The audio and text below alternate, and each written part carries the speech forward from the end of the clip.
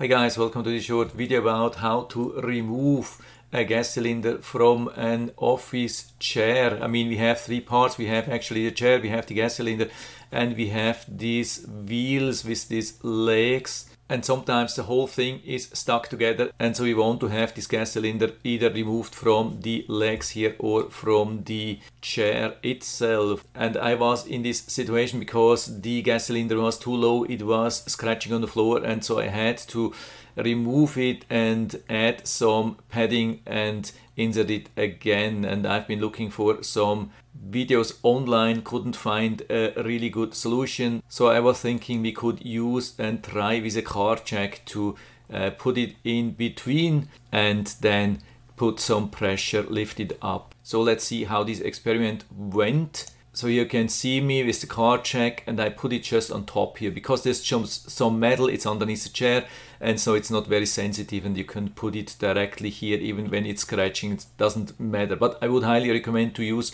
some wood, maybe something like that. Put a little bit of wood here underneath and also on top to avoid some scratching. So you can see me putting this thing here, and then you can start lifting it up. Of course, there's no resistance. You can start easily doing with one hand. So here you can see me putting or adding the wood here in between. That's super important here.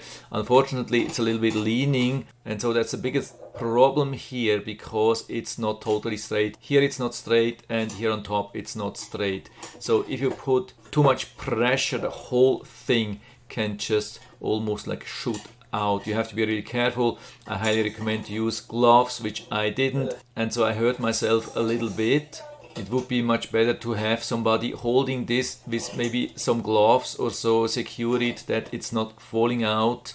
And so you can see what happened. I think it is already loose. Yeah, now it's loose. Okay, and so I hurt myself here, but it is loose. So I was succeeding somehow. Yeah, here I just wanted to show you how it can be done better.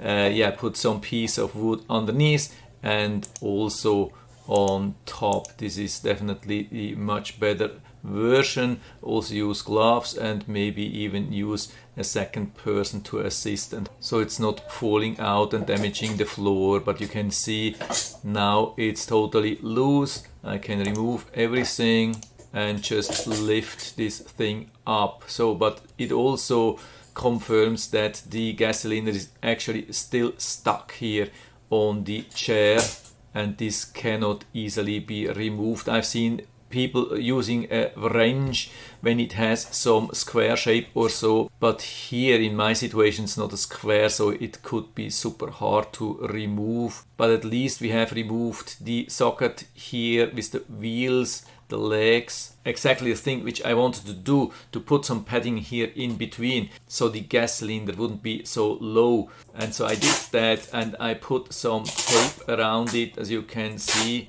I wished I would have done a little bit more tape. Yeah, here you can see me just putting the legs and wheels on top again. At the beginning it was a little bit wobbling, very weak, but after sitting on it for a couple of hours, now it's almost as stable as before. But also on the other side, the gas cylinder got a little bit lower, but it's still much higher than before. Before it was scratching the floor, and now I still have around 2 inches in between. So I think it will remain the same, and I can confirm that the chair is pretty stable again and not wobbling, and so this did the job. It seems to really work. I've seen people using a strong hammer, destroying almost everything. What I've seen from other people, they have been putting the office chair like upside down, like in this position on top of a desk. So the whole thing from here was hanging down, and then using a large hammer and hammering on this part here. But of course you can do a lot of damage to the chair, to the desk, to almost everything when you use a large hammer. So I think the version with the car jack is still the better option, and I would definitely do it again. if I had to do it next time again. So yeah, that's it for now. I hope I've been able to help you a little bit with this video. If you have any questions or comments or better solutions, then just let us know down in the feedback area. I'm always happy to talk about these things. And if you like the video, give me a thumbs up, subscribe my channel. Thanks for watching. See you next time.